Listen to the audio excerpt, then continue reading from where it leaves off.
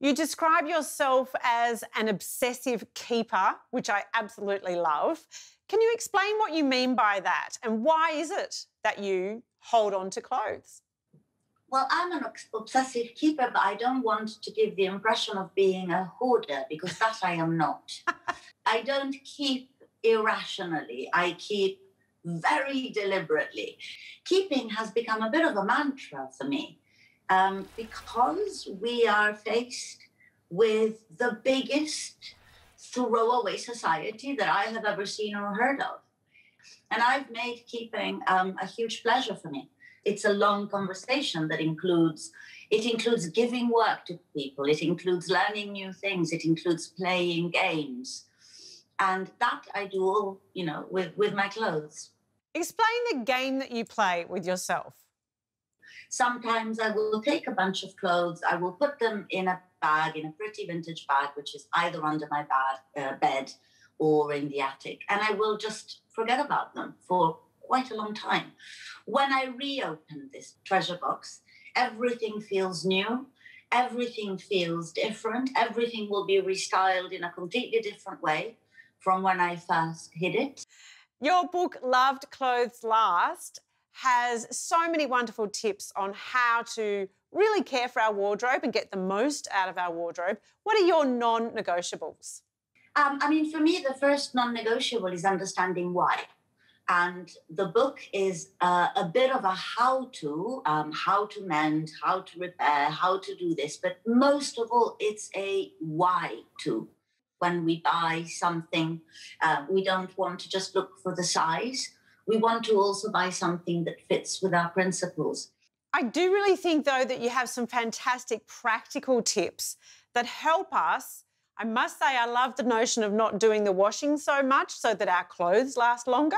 Can you explain to us exactly what washing does to our clothes? One example would be your average polyester yoga wear or camisole.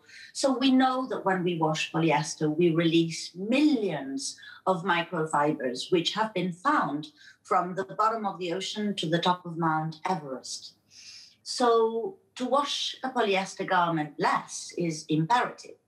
So to buy a garment that doesn't need to be washed frequently if we know it's polyester is also imperative. Merino wool, for instance, which is 100% better than any yoga, athleisure, acrylic thing you can wear because merino wool respects your natural body temperature and gets rid of natural odors. So merino wool doesn't need to be washed so often. And trust me, however cheap the piece of fabric you've got, if you treat it exactly the same way as you would a designer piece, it will go a really long way. It's us that often treat cheap clothing like they were cheap clothing.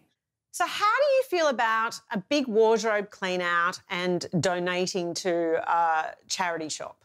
Well, it's a bit of a wide question in the sense that it very much depends on what those clothes are and in what conditions they were given. The point is that donating to charity implies that's a gift, so that's not dumping. So if you are bringing to charity stuff that is stained, broken, and that you really don't want anymore, no, that is a really terrible thing to do. Have it mended, wash it first, make sure that the charity really can sell it for as much money as they possibly make. That's your duty to the charity that you are donating to. So as the consumer, do we need to be more vigilant about the choices we're making? A massive opportunity for us.